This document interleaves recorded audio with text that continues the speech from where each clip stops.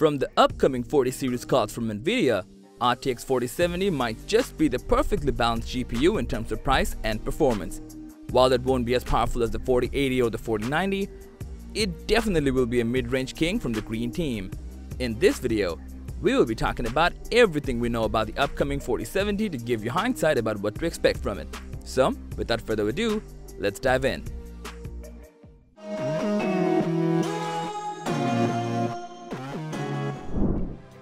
According to PC Games N, RTX 4070 is expected to include 16GB of VRAM coupled with 9728 CUDAs, 76 ray tracing, and 304 tensor cores.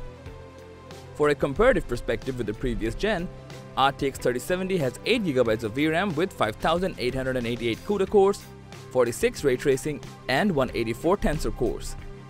So without a doubt, we're getting to see a significant performance bump on the RTX 4070, but at what cost? With all these specs, RTX 3070 has an MSRP of $499, and according to WCCFtech.com, 4070 will also be somewhere around the $500 margin. But we all know it will be sold way beyond that. Thank you, miners and scalpers.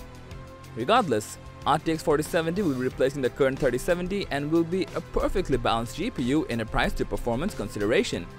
Anything above this, specifically the 4090, does sound like overkill.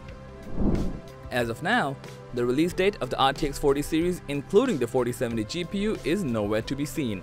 However, reliable leaker Copite7Kimi over on Twitter suspects that it will be as early as Q3 of this year.